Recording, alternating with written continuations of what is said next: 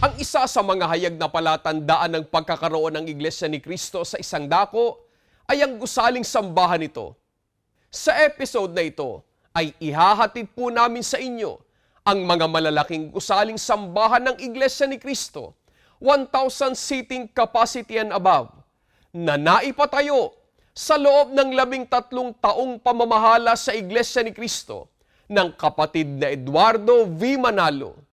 Mapapanood po ninyo dito sa programang Pundasyon.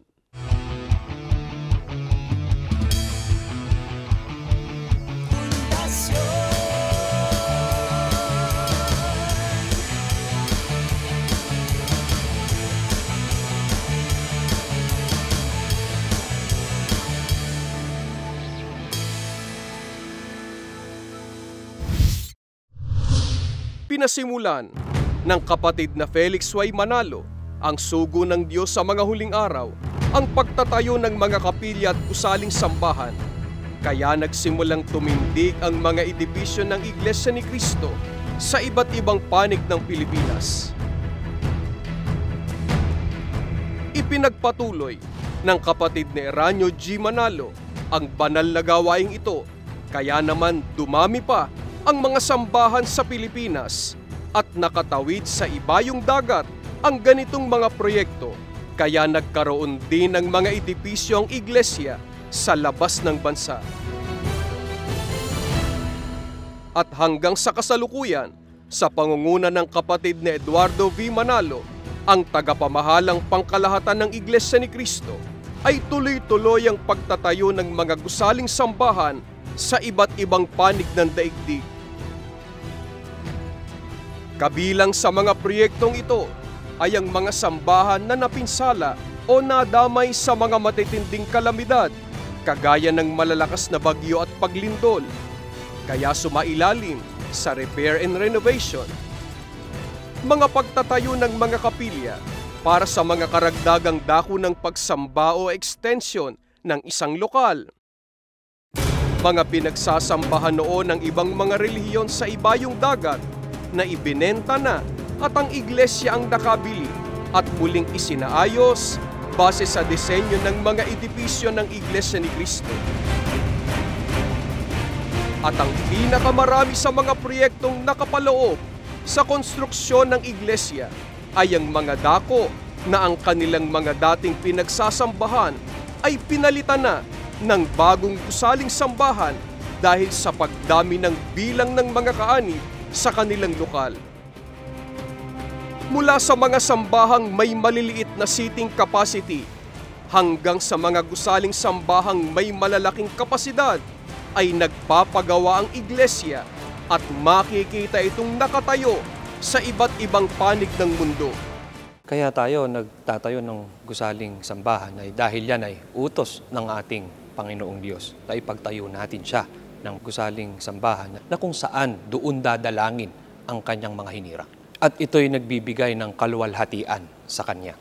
Sa loob ng 13 taong matagumpay na pamamahala ng kapatid na Eduardo V. Manalo sa Iglesia ni Cristo, ay may 36 na mga malalaking gusaling sambahan na ang seating capacity ay 1,000 pataas ang ipinagawa at ipinatayo ng Iglesia ni Cristo sa Pilipinas.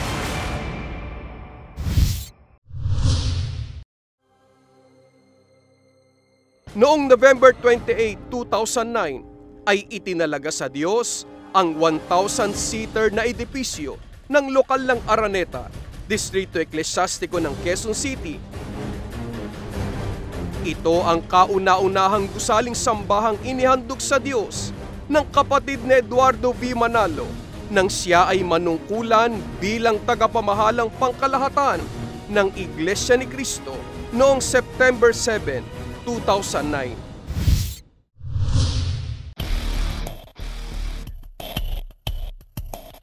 Limang mga gusaling sambahan na may mahigit sa 1,000 ng seating capacity ang natapos sa taong 2010.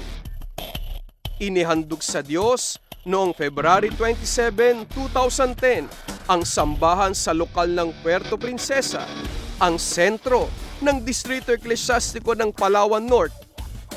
Sa Distrito Eklesyastiko naman ng Lingayen, Pangasinan, ay itinalaga sa Diyos ang 1,000 seating capacity na sambahan ng lokal ng Mangaldan noong April 10, 2010. Sumailalim naman sa general renovation ang edipisyo sa lokal ng Dumaguete City na siyang sentro ng Distrito Eklesyastiko ng Negros Oriental. Mula sa kapasidad na 700 ay naging 1,000 seating capacity na ang renovated na sambahan ng lokal na ito na natapos noong June 11, 2010. Sa distrito naman ng Pampanga East ay matatagpuan sa lokal ng Arayat ang 1,000-seater na edipisyong ito na inihandog sa Diyos noong July 10, 2010.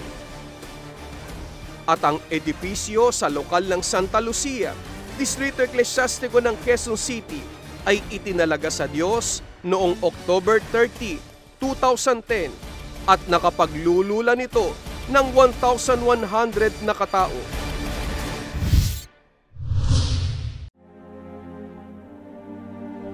May 4 na mga sambahang natapos na may mahigit sa 1,000 ng seating capacity sa taong 2011. Sa lalawigan ng Bulacan ay 2 malalaking edipisyo ang itinalaga sa Diyos. Sa Distrito Eklesyastiko ng Bulacan East, ang bagong edipisyo ng lokal ng Area H, Sapang Palay na 1,000 ng capacity na natapos noong March 25, 2011. At sa distrito naman ng Bulacan South, noong December 16, 2011, ay muling itinalaga ang nirenovate na edipisyo sa lokal ng May Kawayan na 1,230 ang capacity.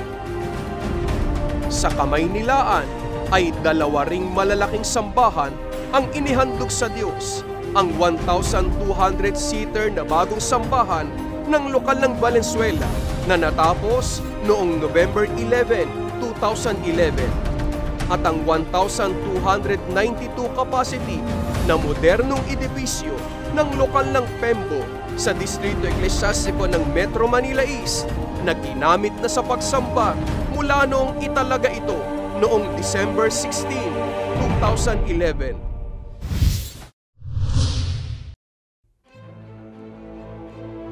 Walo ang mga sambahan na kayang maglulan ng mahigit sa 1,000 na katao ang inihandog sa taong 2012.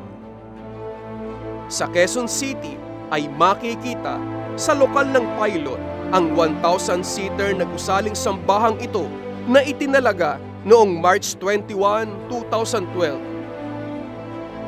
1,000 seating capacity din na gusaling sambahan ang ipinatayo para sa lokal ng Carmen, Distrito Eklesyastiko ng Cagayan de Oro City, Misamis Oriental. April 14, 2012 ay inihandog sa Diyos ang 1,200 capacity na bagong sambahan ng lokal ng EGM Rizal. Sa sentrong lokal ng Distrito Eklesyastiko ng Santa Rosa, Nueva Ecija ay matatagpuan ang gusaling sambahang ito na itinalaga sa Diyos noong May 26, 2012 at may kapasidad na 1,000. Makapaglululan din ng 1,000 na katao ang sambahang ito na ipinagawa ng Iglesia para sa mga kapatid sa lokal ng La Trinidad sa lalawigan ng Benguet. Noong September 7, 2012 ay natapos ang 1,000 capacity na edipisyo ng lokal ng Kalumpang na siya ngayong sentrong lokal ng Distrito Eklesyastiko ng Sarangani. Sa sentrong lokal ng Distrito Eklesyastiko naman ng Paniki Tarlac ay sumailalim ang lokal ng Paniki sa major renovation at naging 1,076 ang capacity nito na naitalaga sa Diyos noong November 24, 2012. At isa pang malaking sambahan ang sumailalim sa major renovation, ang lokal ng Lipa City na siyang sentro ngayon ng Distrito Eklesyastiko ng Batangas North. Inihandog ang 1,700-seater na sambahang ito noong December 15, 2012.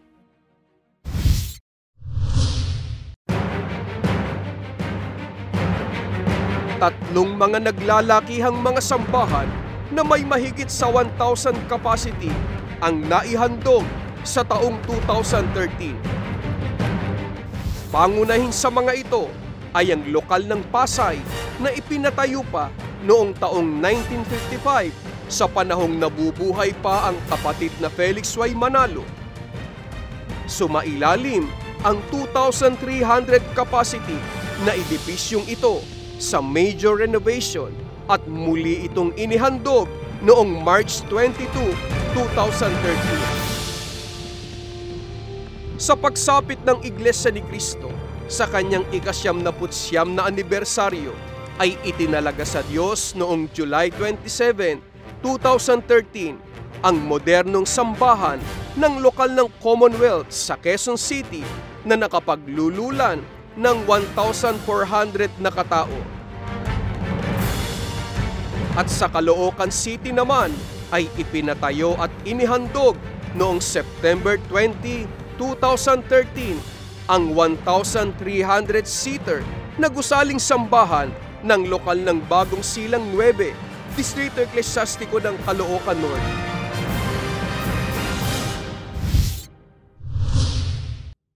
(2014) Taon ng sentenaryo ng Iglesia Ni Cristo. Isa sa mga ibiniyaya ng Diyos sa Iglesia Ni Cristo sa pagsapit nito sa kanyang ika-100 taon ng pagkakatatag ay ang walang humpay na pagtatayo ng mga kapilya at gusaling sambahan. July 19, 2014 ay itinalaga sa Diyos sa pangunguna ng kapatid na Eduardo V. Manalo, ang tagapamahalang pangkalahatan ng Iglesia Ni Cristo, ang modernong gusaling sambahan ng lokal ng Capitol sa Quezon City. 3,012 ang seating capacity nito at ito ang maituturing na pinakamalaking gusaling sambahang ipinatayo at itinalaga sa Diyos sa loob ng 13 taong pamamahala sa Iglesia ng kapatid na Eduardo V. Manalo. Inulunsad din sa taong ito ng 2014 ang proyekto sa pagtatayo ng mga barangay chapels na nakatulong ng malaki upang lalong maipagtagumpay ang puspusang pagpapalaganap ng Iglesia Ni Cristo. Kung mapapansin nyo, meron tayong malalaki na mga bahay-sambahan na nasa siyudad, along the highway. Bakit ipinasyan ng tagapamahalang pangkalahatan ang barangay chapel? Mayroong mga kapatid na nasa liblib na lugar na hindi na dapat mamasahe pa, lumayo pa, pumunta sa bayan. Inilalapit po natin para mas lalong accessible sa mga kapatid ang bahay, sambahan at pagsamba nila.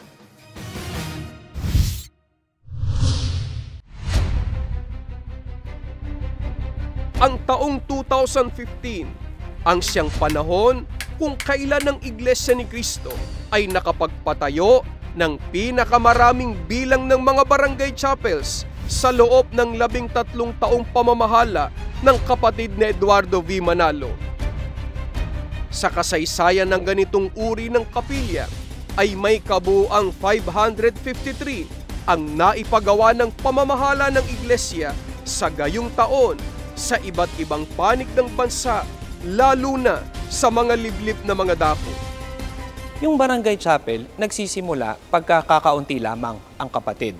Ilang taon lamang ay napapalaki natin na mas malaking sambahan itong mga barangay chapel na ito. Hanggang sa kasalukuyan ay 1,302 na mga barangay chapels ang naipatayo na ng Iglesia Ni Cristo mula ng pasimula ng ganitong proyekto noong taong 2014.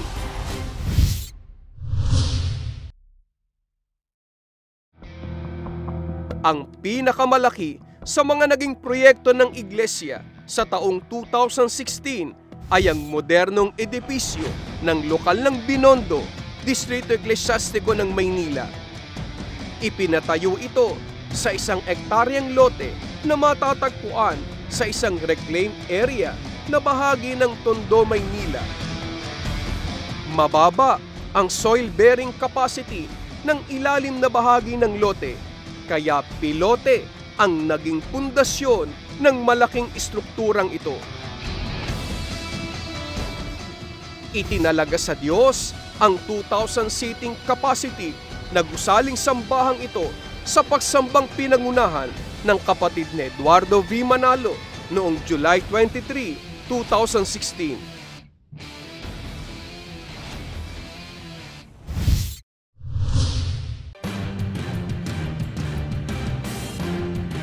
Dalawang malalaking sambahan na may mahigit sa 1,000 seating capacity ang kabilang sa mga proyekto ng Iglesia sa taong 2017.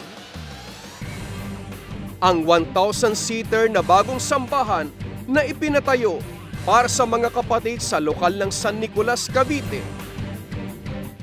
At ang 1,500 capacity na modernong edipisyong ito ng lokal ng Pinugay, Distrito Eklesyastiko ng Rizal East.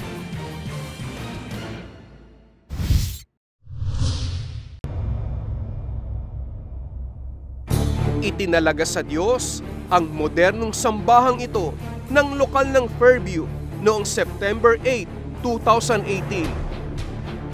Karagdagan ng edipisyong ito sa mga malalaking gusaling sambahan ng Iglesia Ni Cristo sa kahabaan ng Commonwealth Avenue sa Quezon City.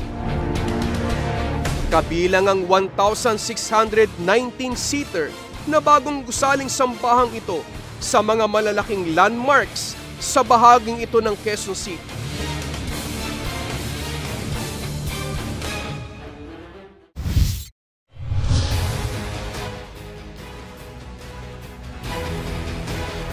Sa Visayas Region ay sumailalim sa major repair and renovation ang sambahan sa lokal ng Iloilo City na siyang sentro ng Distrito Eklesyastiko ng Iloilo South. Nagkaroon ng malaking pagbabago ang panloob at panlabas na kayarian ng 1,000 capacity na sambahang ito at inihandog sa Diyos noong November 29, 2019. 2020, ang taon kung kailan nagsimula ang COVID-19 pandemic. Matinding epekto sa buhay at kalusugan ng tao ang naging resulta ng epidemya ng sakit na ito. Malaking pinsala din ang ibinunga nito sa hanap buhay at paggawa ng mga tao sa iba't ibang panig ng mundo. Subalit sa awa at tulong ng Diyos ay nagpatuloy ang Iglesia Ni Cristo sa lahat ng larangan ng paggawa nito, maging sa pagtatayo ng mga gusaling sambahan, kalakipang pagsunod sa mga health and safety protocols na ipinatutupad ng pamahalaan. Itong nakaraang 2 taon ng may pandemya at minsan may lockdown, hindi po tumigil ang pagtatayo natin ng sambahan. Dahil may pangangailangan tayo sa malalaki at maayos na sambahan. Hindi tayo nagsasayang ng oras. Kailangan nating magpatayo upang ma-accommodate ang lumalaki at dumadaming bilang ng Iglesia Ni Cristo. Ang kauna-unahang sambahang itinalaga sa Diyos buhat ng magsimula ang pandemya ay ang newly renovated na gusaling sambahan sa lokal ng General Malvar, distrito ng Davao City. Ito ay nakapaglululan ng 1,688 na mananamba sa isang pagkakataon at inihandog ito sa Diyos noong August 8, 2020 sa pagsamba via live streaming na pinangunahan ng kapatid ni Eduardo V. Manalo. At noon namang November 27, 2020 ay inihandog sa Diyos ang malaking gusaling sambahan sa lokal ng Bagtas, Distrito Eklesyastiko ng Cavite South.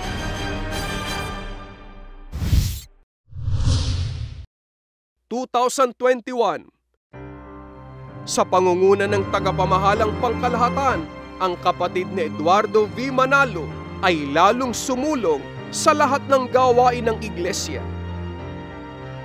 May 6 na mga naglalakihang mga bagong edipisyo na ipinatayo sa pangunguna ng kapatid ni Eduardo V. Manalo. 1,148 na seating capacity na istruktura ang ipinatayo ng pamamahala ng iglesia sa Alaminos City, Pangasinan, isa sa mga tourist destinations ng bansa. Ito ang nasa lokal ng 100 Islands na itinalaga sa Diyos noong April 9, 2021. Ang newly renovated na pinalaking gusaling sambahan ng lokal ng Kawayan City, Distrito Eklesiastiko ng Isabela East.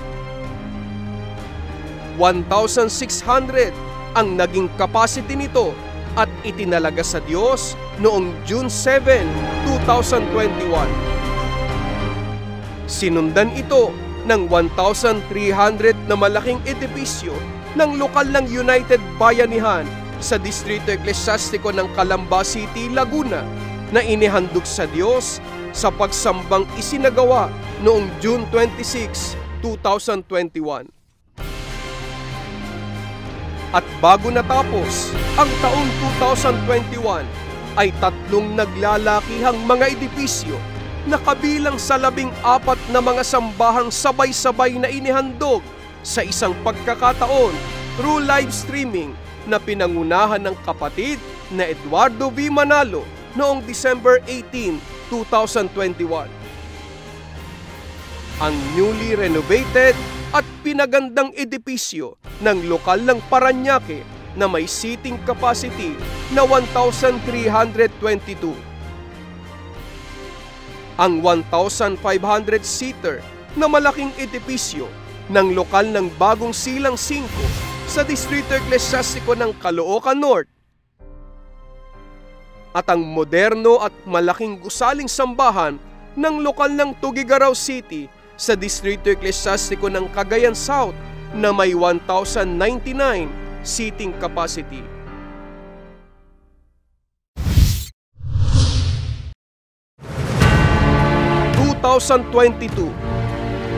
Taon ng pagsapit ng kapatid ni Eduardo V. Manalo sa kanyang ika-13 taong matagumpay at makapangyarihang pamamahala sa Iglesia Ni Cristo. May 6 na po na mga kapilya at gusaling sambahan ang natapos at naihandog as of September 7, 2022. Kabilang dito ang pinakabago sa mga malalaking gusaling sambahan ng iglesia na nakapalibot sa Templo Sentral. Ito ang modernong gusaling sambahan ng lokal ng Luzon, Distrito Eklesiastiko ng Sentral na may seating capacity na 2,020 at itinalaga sa Diyos sa pangunguna ng kapatid ni Eduardo V. Manalo noong July 22, 2022.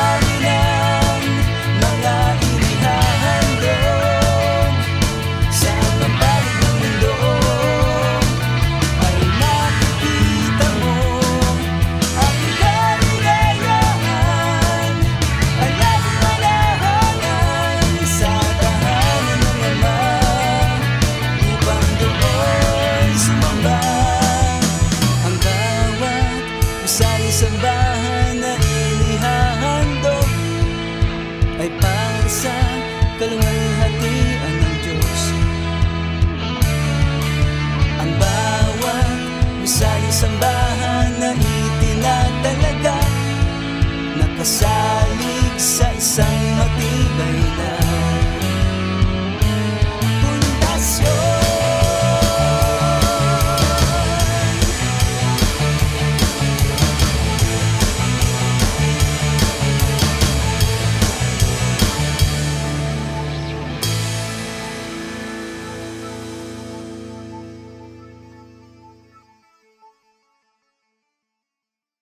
In 13 years ng pamamahala ng ating kapatid na Eduardo Manalo, napakadaming lokal na nagkaroon ng bagong bahay-sambahan at tuloy-tuloy ang pagtatayo ng ating bahay-sambahan, hindi lamang sa Pilipinas, kundi sa buong mundo.